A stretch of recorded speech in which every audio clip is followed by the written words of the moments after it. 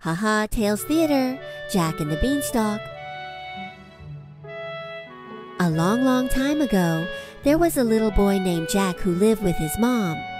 They were very poor, and all they had was an old cow to keep them company. One day, his mom told Jack to sell the cow because she couldn't give them milk anymore. On his way to the market, Jack met a mysterious old man. The old man said, "I have some special beans here.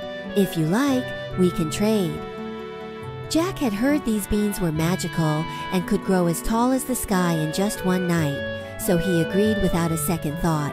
At the top, he found a grand castle where a kind, giant old lady lived. She gave Jack some food and warned him about her husband, a mean giant who loved to eat children. Sure enough, the giant returned soon after, and Jack had to hide quickly. The giant was counting his gold coins and seemed to smell Jack in the air.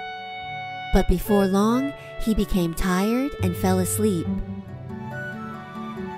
Jack saw his chance, sneaked out, and took some gold coins with him. With the gold, life became a bit easier for Jack and his mom, but eventually, they ran out.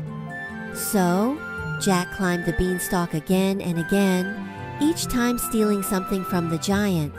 First a chicken that laid golden eggs, then a magical harp that played itself. But on his last trip, Jack woke the giant up.